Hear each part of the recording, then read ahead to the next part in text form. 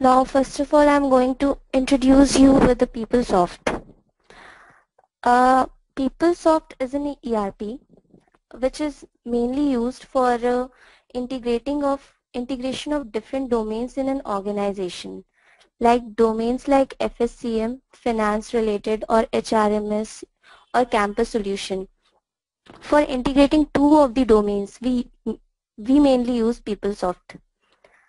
Why we use Peoplesoft? The reason is that by using this or by integrating these modules, we can easily make the decisions, or we can reporting can be very easy through this, or whenever a user log in into the Peoplesoft or do any of the transactions in Peoplesoft, so we can easily track that the who was the user or which ID has logged into the Peoplesoft, and what were the transaction he did in Peoplesoft. So these are the benefits of Peoplesoft uh, for which we use Peoplesoft. Now, campus solution includes total 9 modules in it. These are the modules: campus community, recruiting and admissions, student records, curriculum management, gradebook, financial aid, student financials, academic advisement, and contributor relations. Contributor relations, academic advisement, and financial aid. These are the modules which I have not covered yet, and rest of the modules I know about all other modules. Now I'm going to give a brief about these modules. First of all, campus community. Campus community includes all the data of those peoples or those persons who are just connected with our organization or university or college. Basic purpose of campus community is to store the personal information of any of the person who just get interacted with our organization, or there is some role of them in our organization. It's basically organization data management. The second main part of campus community module is service indicators. Service indicators are the indicators which we set up and which we apply on a person or organization. Just we apply on them just to prevent some of the services that they should not use that service. For that purpose, we apply the service indicators on them. For example, there is a student who is absent for so many days and his attendance is below 40%. And the university don't want that student can see his grades at his login.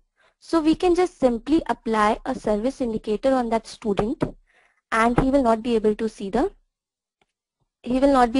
his grades at his login. So these are the benefits of service indicators. There are two kinds of service indicators. One is positive and one is negative. And both are having their own benefits and disadvantages. So this is a snapshot. This is the symbol of service indicator. Through this symbol, we can just recognize that this student, Ojis Tripathi, has got a negative service indicator. And by clicking on this link, we can see which service indicator has been applied on this student. Okay, next module is recruiting and admissions. Recruiting and admissions is basically for the recruiters and the persons who come to the university or college for taking admission, or those who are interested in taking admissions in universities or colleges. It mainly holds the data of those persons. Like if a person comes to a university for admission, he will be the prospect. We can keep the information of those prospects also, and if he get admitted into the college, we can even keep the information of those prospects from prospect level to an applicant level, and from an applicant level to then student level. So basically recruiting and admissions is for only a person coming to a college who is interested in taking admission, and then he become a student of that college. It captures the information of prospective student, maintain multiple applications for an individual student, maintain multiple application. What does it mean? It means that if a person wants to take admission for undergraduate career, so Peoplesoft allows his application for an undergraduate student. Then again he want to take admission in postgraduate. Then there will be again one more application for postgraduate also. So this way his multiple application can be maintained in Peoplesoft. It tailors admission requirement and processing for each academic program. Update applicant status automatically based on the program's individually defined criteria. And automate evaluations and updates of admission decisions. So this is the recruiting and admission module. Now next. This is a snapshot of one of the page of prospect.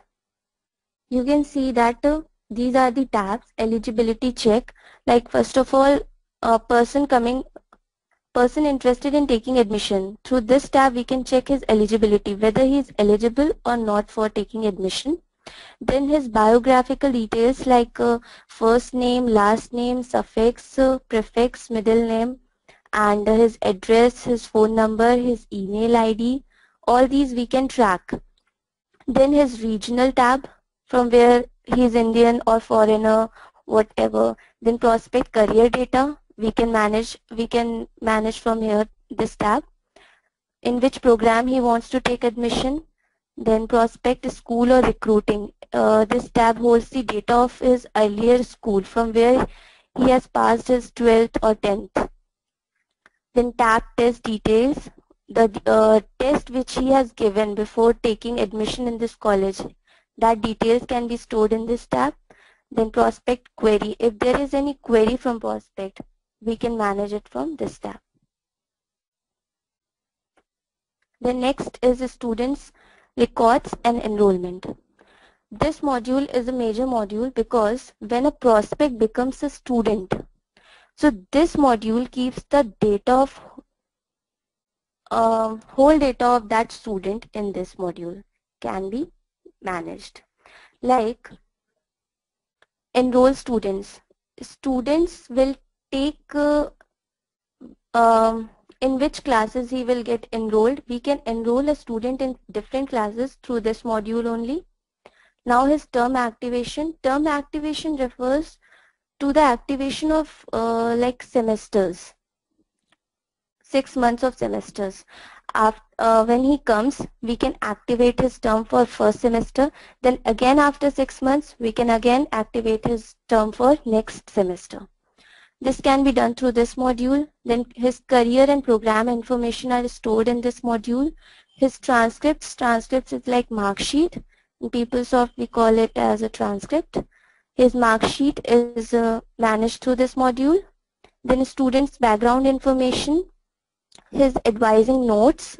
Teacher or faculty can give any advising notes to that student, and his extracurricular activities data can be stored in this module.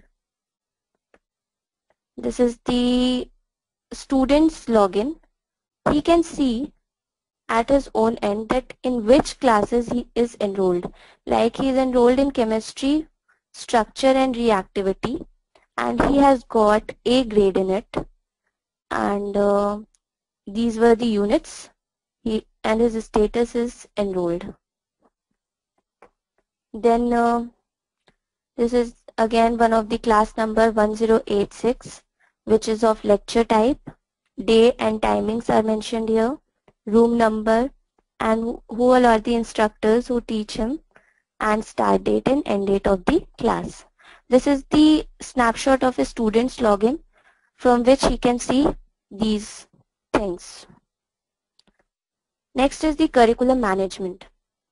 Curriculum management is basically scheduling of courses, classes, and maintaining those classes. Like I've shown you here, these are the instructors, this is the room, this is the class number, this is the component, days and timings. All these are managed through curriculum management module only.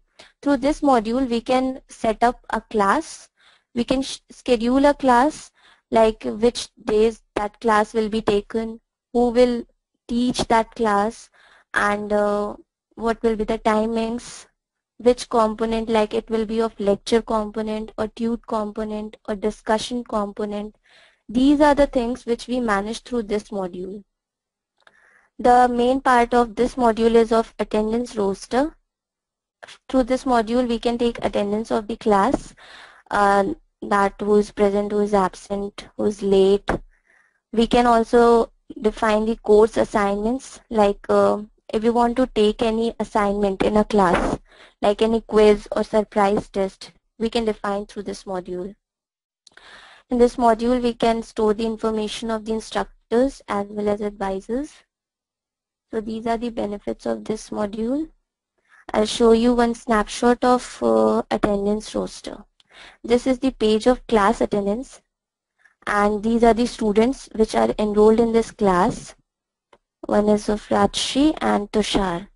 And here we can, by clicking this option, we can say it's present or absent. These are the timings of the class from 9 a.m. to 11:30 a.m.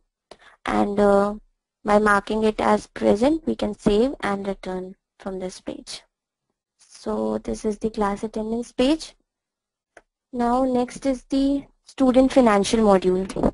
Student financial module basically deals with the accounting, charging, and the payment of the students, that how much we are going to charge on a student, how much a student is going to pay to the organization, and what concession we need to give to a particular student based on some criterias. These all the things are managed by student financial module.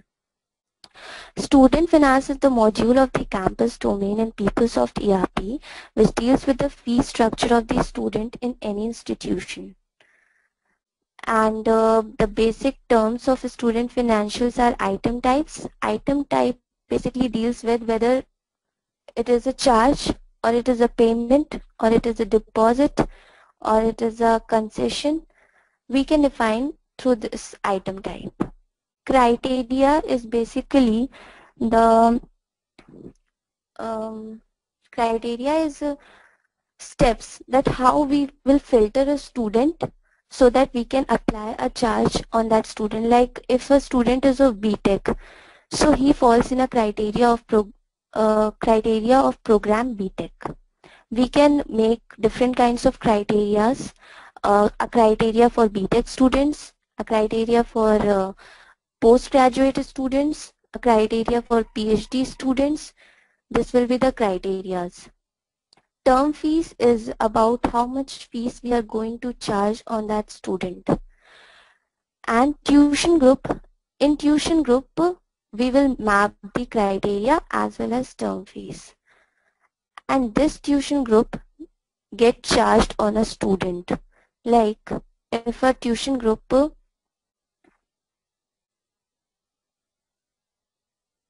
BTech 2016 is getting charged on a student, that means based on the criteria UG, as I have already set up that criteria should be of UG, and term fees will be 50,000. So this tuition group will map both criteria as well as term fees.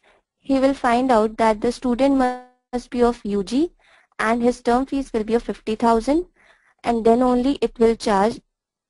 Under this BTech 2016 comes the criteria as well as term fees. And this is the concept. Target is like which account it is going to hit for a particular term fees. Tender is whether it is a cash or it is a check. or a different kind of payment. So this is the student financial, and these are the major parts of a student financial. That's it. These were the all modules, and this is the, I think, last slide. It's about training. Okay, over. You can ask any question.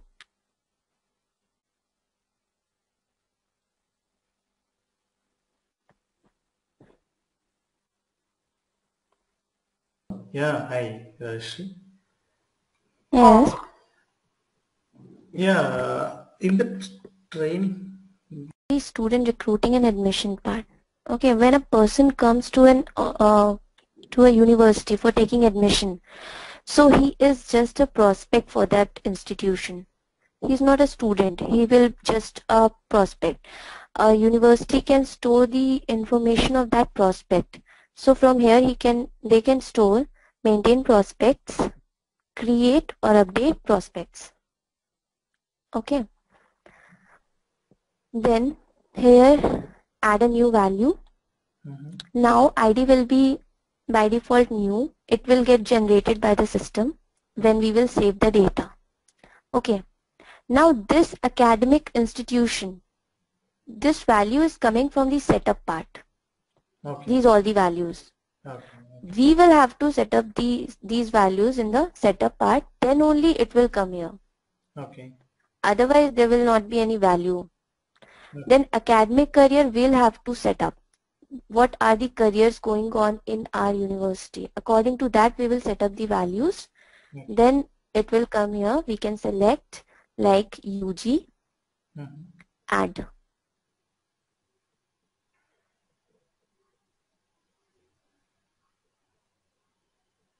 Actually it's slow just now.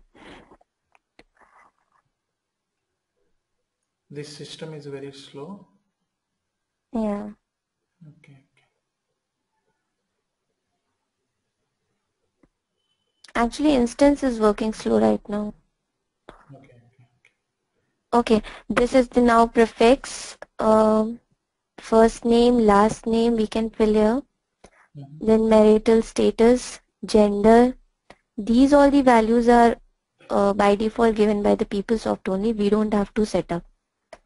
Then gender, then phone number, email. We can store the data of a prospect, regional part, which country he belongs, and in which career he is interested. These values we set up, like admit term, in which term he wants to take admission. So these are the terms which we set up in the setup part. Then admit type, which type of admission he is going to take. It's first year student or lateral student, new student, readmitted or transfer. These are the values we can store and save through this button. Okay.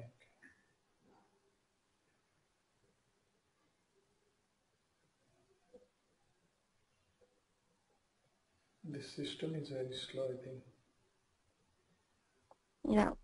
So this is the, first of all I'll train how to set up the values of these things. Then only I'll come to transaction parts.